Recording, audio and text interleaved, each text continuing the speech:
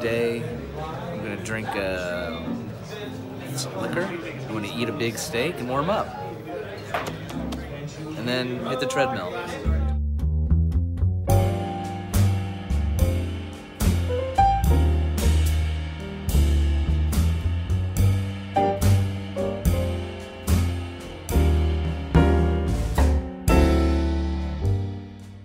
Hi, Dino with Whiskey Business, the podcast not so much about whiskey as it is one with whiskey. And yes, you can see the luxurious leather booth that I'm sitting in. Tonight, we leave the trappings of our studio and are coming to you from the Hyde Park on the Cap in the Short North in Columbus, Ohio, where they are celebrating their grand reopening. After 30 years of being in business, the Hyde Park on the Cap is one of the most beautiful restaurants in Columbus.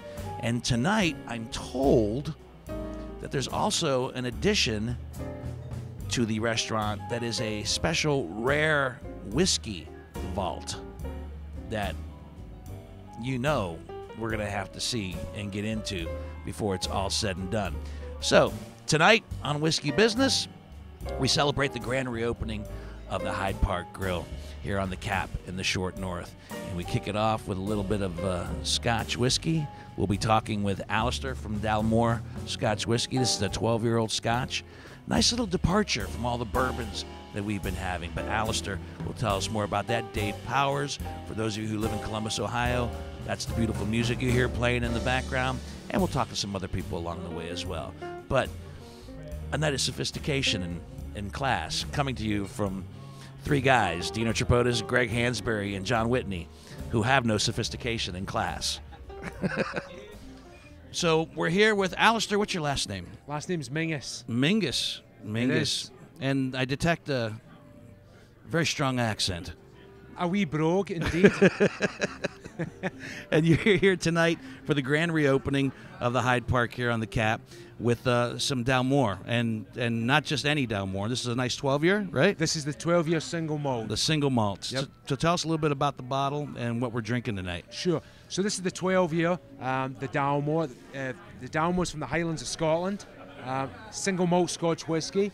The Dalmore's a very sumptuous and layered whiskey. We do that by maturing in ex-bourbon casks, but then we move the whiskey on from there into Oloroso sherry casks. So we're adding layers of flavour and complexity to the whiskey. This is an unpeated single malt Scotch whiskey, so it's not smoky. So a lot of people find it very approachable. They love the chocolate and orange and coffee notes that it provides. We're finding it a nice departure because while we've had some scotches on Whiskey Business, we've had more bourbons than anything else. Of course. So it was a sharp right turn on that first sip, but man, it's really good. We find a lot of American whiskey and bourbon drinkers do appreciate it because it's not too big a step. They're not jumping from bourbon to a very heavily smoky single malt Scotch whiskey. So nice. So you'll be here all night, right? All night. So we can come back for a second taste if we so desire. Absolutely, and a third if you want. Okay, very good. I'll be here for the night. I appreciate the time, gentlemen. I appreciate the time as well. Thank you, sir. With me is Brandon Ford, who is the beverage manager. Is that the proper title? Beverage director of Hyde Park. Beverage director Yes, of Hyde Park. That sounds far more official than yeah, manager. Yeah. Of course. Beverage director. And one of the things that Craig Dye, our mutual friend, Yes. was teasing me about is what is behind me and also on the other side to my right, the Whiskey Vault. Whiskeys that are rare and hard to find, Yep. and as a result need to be kept under lock and key. Of course, yeah. Yeah. Yeah. So tell us about whose idea was the Whiskey Vault? So it's been something that we've been talking about for a while, but it was a task when I first joined the company about 3 years ago. I was tasked with making it happen. So. And what's your background in whiskey that you said, we need a Whiskey Vault? Were you sensing the explosion and the growth of whiskey and seeing where everything was going, that Hyde Park needs to get a rare Whiskey Vault? So I was. My background's in beverage. I'm an advanced sommelier. I've sat for the master sommelier. So everything beverage is my passion. And just watching the bourbon boom, the Scotch boom, and soon to be brandy and cognac boom. Oh, that really? We're planning ahead for, actually. Oh, We're trying to get on you the see ground a floor. brandy cognac I do. boom, do you? I do. Yeah. Interesting. Okay. I do. So we're getting ahead of that, and we've, for over the past 3 years, been acquiring some of the rarest product in the world, including Dalmore 45, only bottle in Ohio, one of 4 bottles in the country. Dalmore 40, only bottle in Ohio. Glenfarclas 60, only 250 bottles in the world. Definitely the only bottle in Ohio. So that took me 6 months to acquire. Wow, and I see some of the ones that we're familiar with. We see the Rhetoric. Rhetoric 20-year. The Orphan Barrel, the Rhetoric. Mm-hmm. We see the Old Forester Birthday Bourbon. That's 2013 Birthday Bourbon. Which so I should put mine under a lock and key. There you go. I have some of the 2013 there birthday. you go. Yes, I do at home. And also then, of course, the Unicorn. Yeah, everybody's favorite. The Pappy Pappy Van Winkle 23. Yes. Yeah. Yeah. The ones that are always so hard to get. But man, some other ones as well. And some of them I hate to admit, some of them I'm not familiar with. I don't know this one. So that's Johnny Walker, John Walker and Sons Odyssey. It's their high-end blend of Scotch, aged 30-plus years. Awesome, beautiful stuff. Up there we have Patron en the Leak, Series number 1, Extra Añejo Tequila. Only 500 bottles of that in the world. Hand-blown crystal, Lalique crystal there. Just some gorgeous products. And are these? I don't want to ask what the pours are, but Sure. these obviously would be a slightly pricier pour. Yeah, of course. per se. So the rare spirits for us, we start at $9 an ounce, and it goes up to like Glenfarclas 60 years, $1,000 an ounce. $1,000 for an ounce. Correct. And That bottle is $20,000 is what it. So it costs you $20,000 to get that bottle. Correct.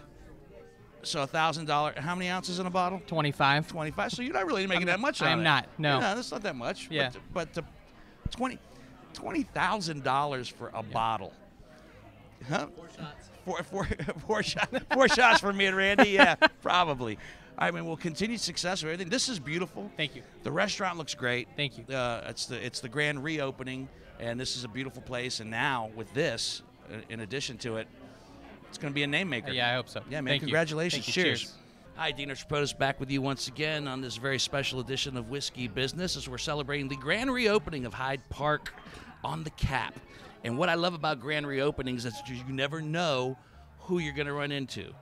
2 legendary gentlemen sitting here as we speak. Skip Mosic right over there, and Paul Keels, the voice and radio, with all due respect, that I said I would kill for, and that's a little extreme because then what's the point if I kill somebody?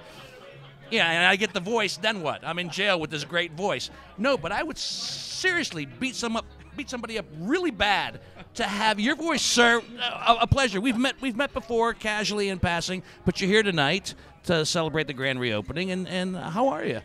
Good. This is, as you can imagine, Dino, a busy time of the year with football and basketball going on at the same time. But everything's good. Can't complain. Yeah, great. Who would listen if I did? Yeah. I would listen to you, as they say, read the phone book or whatever the case might be. Yeah, tough, close game. It seemed like they're basketball last night for a little bit. Well, was it Chris Holtman referred to it as a rock fight? Yeah. But that's kind of what Cincinnati does and has for the last 30 years. Cincinnati's my hometown, so I've been familiar with what the Bearcats have done. So you've been a little... Yeah, been a little jaded by it all, but a great win to start a season in a year which they've got a really tough non-conference schedule.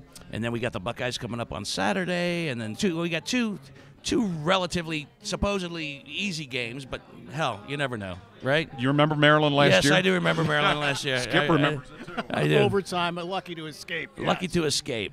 But this team seems a little different.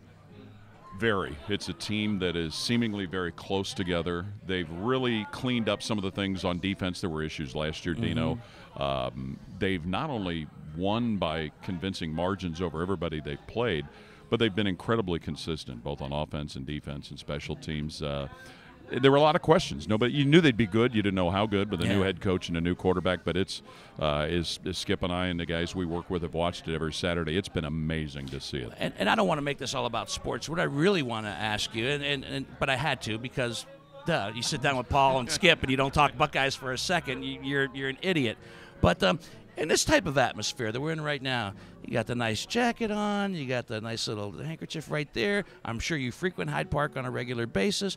You know, we have a podcast called Whiskey Business, a podcast not so much about whiskey as it is one with whiskey. We've sampled over 107 bottles on the show thus far. Wow. So are you a whiskey drinker per se? I am not. I'm a beer and wine drinker. Beer and wine drinker. Yes. That's where your tastes run to. Yes. For whatever reason, whiskey and hard liquor never really made the ingredients, but more than make up for it with the other ones. But, you know, the great thing, Dino, is I've got a great appreciation. I've got a neighbor who is a bourbon collector, so I've watched him assemble his collection, watched his wife watch him assemble his collection. And how is the wife with him the assembling wife is, his... so far, she's been pretty good. So good. But what he's done and what I've learned from him is there's a lot of exchanging going on now. He and his wife have gone to the Bourbon Trail in Kentucky, accumulated a wide variety of stuff, and he's traded with people to get brands that he's not had.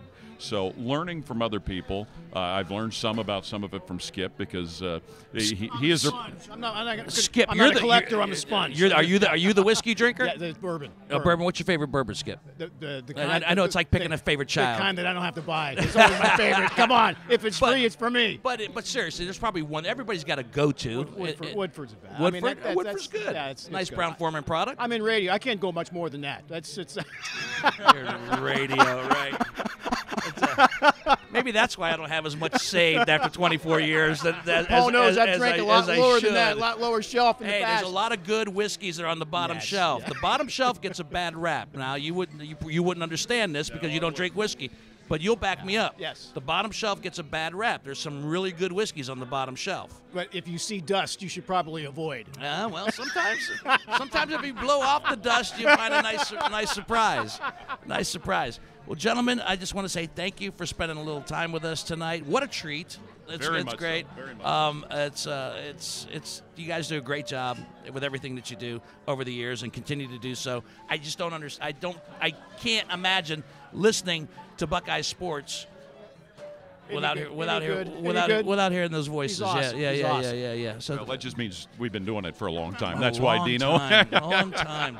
What was the very first gig you had, just out of curiosity? Oh my goodness! Can you go back that far? Yes. Can you remember? I can. I started in 1979. And was it always this? I don't, because your own voice doesn't sound the same to yourself, so Right. I don't know. But I started as a news reporter in Cincinnati, working at night, going to city council meetings, hiding up in trees during hostage situations, calling in live reports. And Skip has heard this story many years ago. During the Who concert in Cincinnati, I got called in when all of that happened. Oh, wow. In December of '79. And pretty much through the whole night was doing stuff, chasing interviews, and the next morning I got sent to the hotel where the band was staying, which at that time was called the Stofers in downtown Cincinnati, camping out.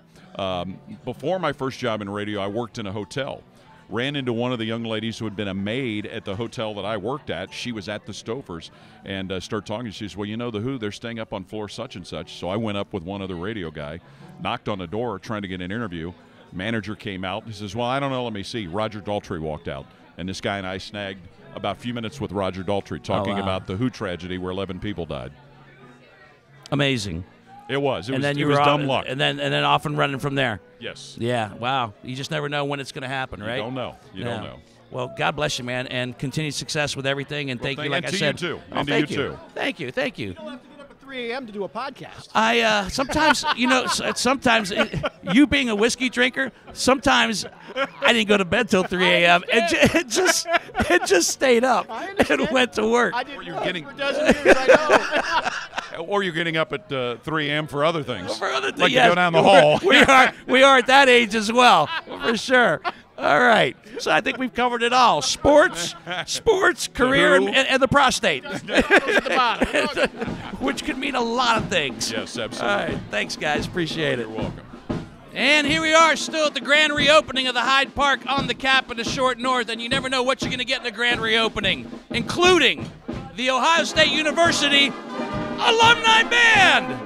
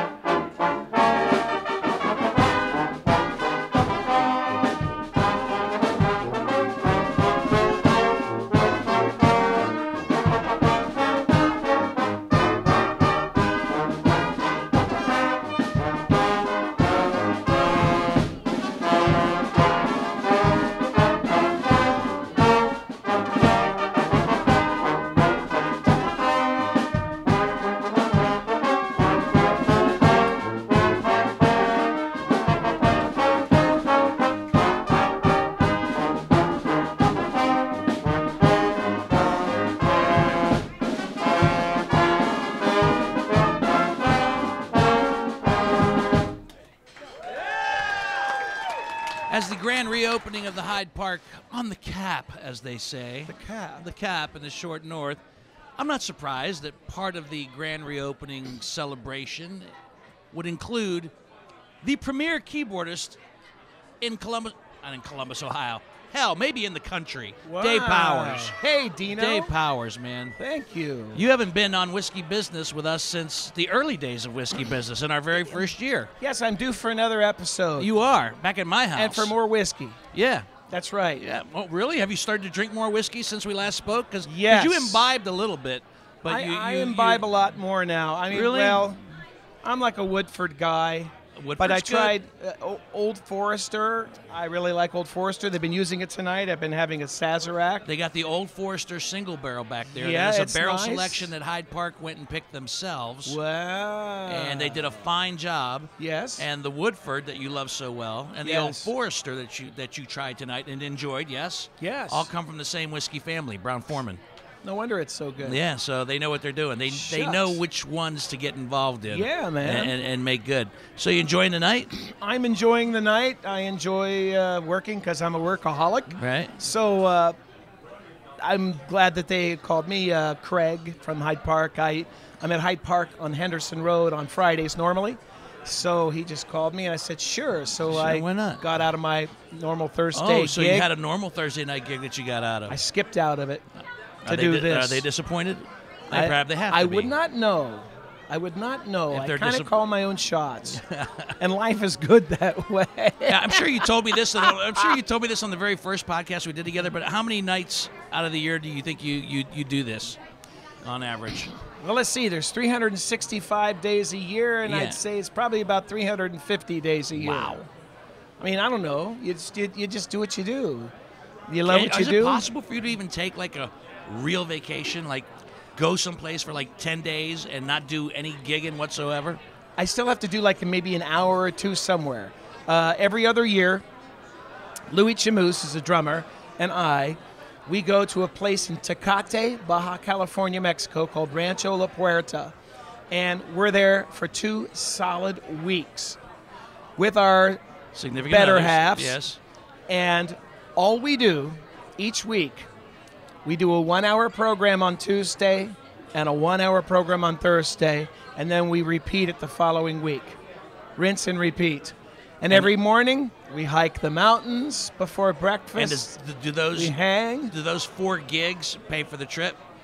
Well, here's how this works. Is that how that happens? Here's how it works. It's about $6,000 per person a week to stay there. Wow. We stay for free.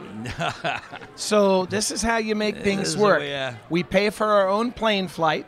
Okay. We don't get paid, All right. but everything's included as far as we have You're- our yeah, own villa, you're we getting- have our own food. You're kind of getting paid.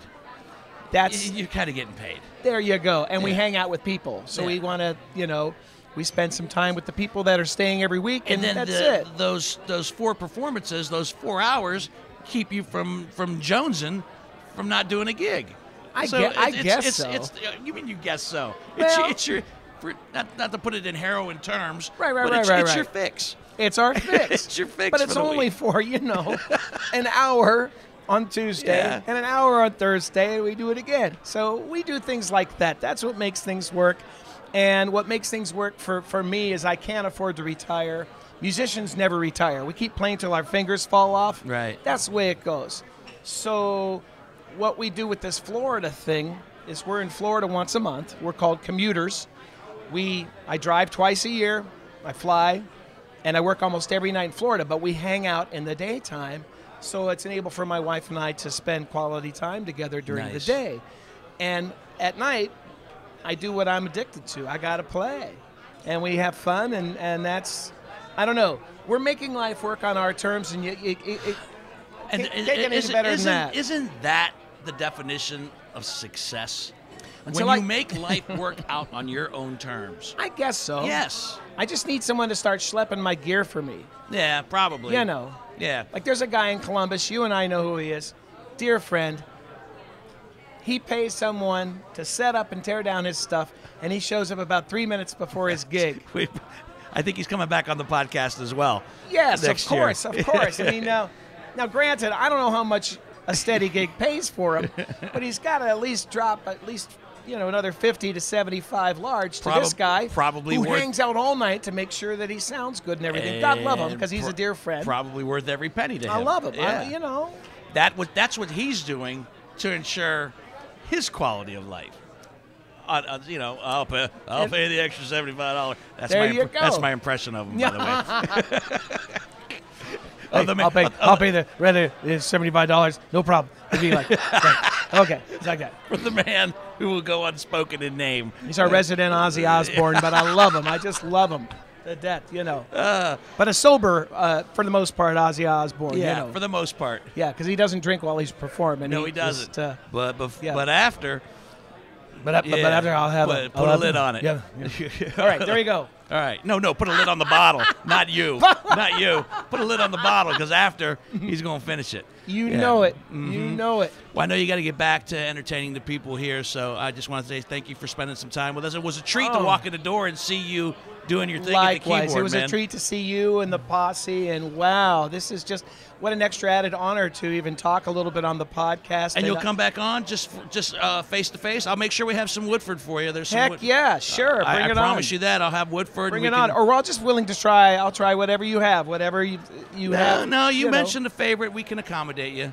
It's no problem. It's we can accommodate you. Good. We can accommodate you. Hey, and I'm also glad, too, not just give a plug, but I'm glad that you got to talk to Paul Keels and Skip Mosic tonight. Yeah, that was a treat in its own right. I was there, so man. excited. I saw him sitting there, and I'm going like, I've met Paul, in passing, but to be able to sit down with him, isn't it amazing? As an adult, I'm 60 years old, and I'm getting excited about sitting down to talk. Me too. With Paul Keels, the voice of the Buckeyes. Shoot, and when I heard him one night at the other Hyde Park on Henderson, he was sitting there, and I heard this guy talking. I'm like, I know that voice. I know that voice. I'm like, holy cats, check this dude out. Yeah. It's magic. And I wish that I had something on him that I could say, I need you to record a bedtime story for me that I can play when I can't fall asleep, or else I'll release this tape. And I'm like, I'm not going to make any crazy demand. I would just read this story. He could recite the dictionary and it would sound good. And lull me to sleep at night. I mean, Absolutely. he's got that kind of voice. And a great broadcaster. Fantastic. As well. But the voice, unbelievable. Well, thank you, Sam I Am. And yeah, Paul, give me a little green eggs and ham, why don't you? I will not. See, I've always wanted to sound like Barry White, too, and I can't. We were listening to Barry White on the way down. Oh, man. That voice. Yeah. I'm a tenor. It doesn't work for me. It's too high up. I know. It's crazy. Beautiful stuff. 5 in the morning, though. Honey, don't do that. I've already made some mental notes as to what we're going to talk about when you sit down with us in 2020 on the podcast. There's been a couple things you said tonight that I did not comment on that I'm going to seize upon when I see you next, because that's how my brain works. So sure. Stream of consciousness. Stream of consciousness. I made some mental notes. I got some questions for Dave Powers that will pop up in 2020. He'll join us in whiskey business in the new year. In the meantime, brother, great to see you. Great to see you. Have a great holiday. You too have a great holiday. Merry Christmas and all the fun stuff that goes with it. And you as well, my friend. And I'll see you in 2020. So as the Whiskey Business Podcast road trip continues here at the Hyde Park on the Cap in their grand reopening, you got to keep walking down the hallway and you'll discover other things that you didn't even know existed, like back here with Todd Adam, who's back here making amazing drinks. We'll explain this contraption here in just a second, but first, I was just like, my heart skipped a beat when I saw these great bottles sitting here that are actual Hyde Park barrel selections, correct? That is correct. We actually purchase single barrels from the distilleries. I don't want to step on your toes, but while you're making Hansberry here, something fancy and that, what is this contraption for? Now, this is going to be a smoking box. Mm-hmm. As far as a smoking box, it attaches to a smoking gun. The best thing about this smoking gun, this will run you usually roughly about $100 to $200 is usually the price you see them going on the market. It's just going to have a little part where you put in the wood, and then it has a fan behind it that is actually going to start. When you start the fan, it'll take the flame straight in, and if you see, as I light it, it takes it right in. It'll keep on smoking as well. So you can put the lighter down, and you'll see the box will fill with smoke. Once you get it to a good point, you can turn it off, let it go. And this seems to be one of the newer things in craft cocktailing that's popped up here, and as of recent. And what is the appeal? What is the draw? What makes the drink different or special as a result of this process? Well, the good thing is, usually when you look at a lot of your spirits that have that wood aging to it, a smoky flavor can enhance it. You have a couple different woods out there that you'll find. You'll find hickory, you'll find cedar a lot of the times, applewood, cherrywood, mesquite. Each one will give its own flavor. Like usually if you use something like hickory, they're going to say that that's going to impart a little bit almost like a bacon flavor to the product. We're using applewood. Nice. Applewood isn't going to be necessarily as spicy as cedar, but it will give the drink a little nice spice. And the one thing that we do know about eating and drinking is that a good portion of it does come from your sense of smell. So really necessarily it's not going to be totally in the drink, but you're going to get that smell off of it, which is 50% of really taste. Well, like I said, I don't want to step on your toes, but if you could pour me another Old Forester on the rocks and then make Hansberry his cocktail, we'll be out of your hair. Hey, sounds perfect to me. All right, good. All right, so let's go. No, I actually we're going to tape you making a cocktail, but I selfishly want my drink first while I'm watching. Okay. Nothing wrong with that. So I'm gonna put the ice in. All right. All right. I'm gonna help you out here a little bit. Not that you need help. How long you been a bartender? Roughly about 20 years now. Wow. So that is your chosen profession. Yes, my degree is actually in finance, but finance, schminance. Right. That's I'll be good. honest. I fell in love with it while actually getting the degree, and came to a point where I was like, guess what? Hey, I love it. This is the quality of life I want right here. Exactly. Love what you do what you love. That's right. I'm going to, you can't make it and hold the microphone at the same time, right? So, Hansberry, take that microphone back, and I will just go ahead and watch while Todd creates magic here at the Hyde Park on the cap.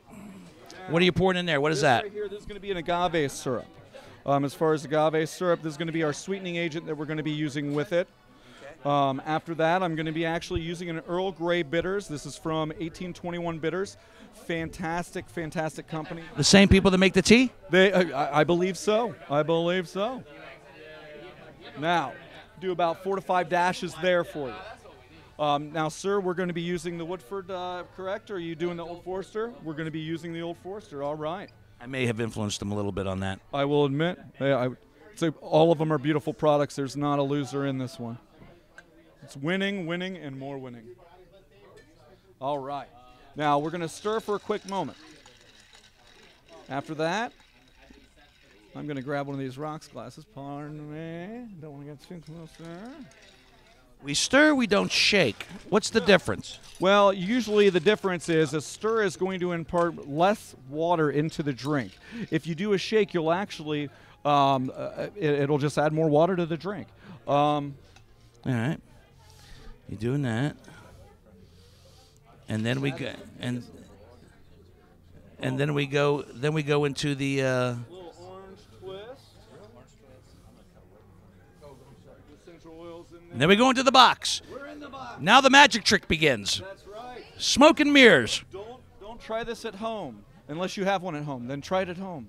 And people can buy these and have them in their homes, right? Those who are really into craft cocktailing at home. Oh, 100%. I smoke a lot of things at my house. I bet you do. No, but I use it in cooking as well. It actually works very well in cooking. Oh, really? Usually you want things that are going to have a little bit more of a water weight to them. Like it works really well with onions, works great with salad, any kind of spinach, things like that.